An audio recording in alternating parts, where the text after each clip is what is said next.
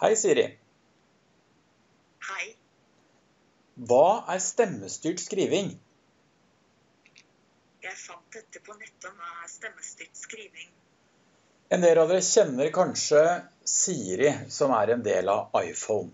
Men det vi skal snakke om i denne videoen, det stemmestyrt skriving. I Siri så bruker vi stemmen for å gi kommandoer og få opplest svar. Men det vi skal bruke, det rett og slett at Siri blir vår egen personlige sekretær og skriver ned det vi skriver.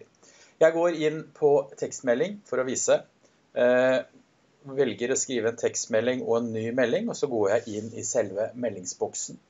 Så hvis vi titter nede til venstre for mellomromstasten, så har vi en mikrofon, og den har vi hatt siden iOS 8, enten det snakk om en iPhone eller på en iPad.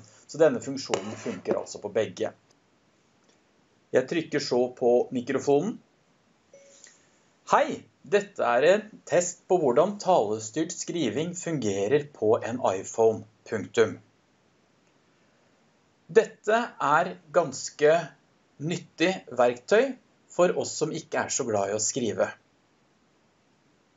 Punktum.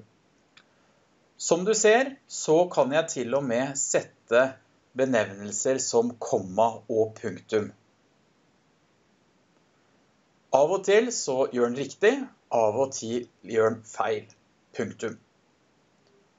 Det viktig med tydelig uttale for at dette skal fungere.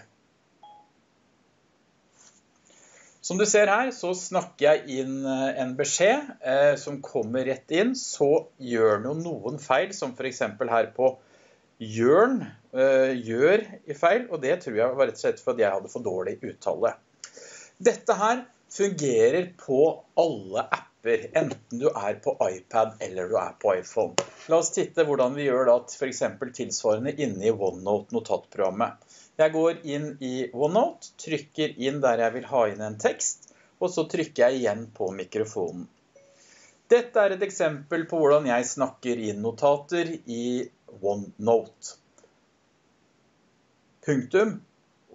Og programmet var ikke så god til å oppfatte engelsk når han står i norsk modus, men jeg kanskje skal si skriveprogrammet i stedet. Punktum. Og der ser du hvor enkelt du kan bruke stemmestyrt skriving inne i iPhone og iPad.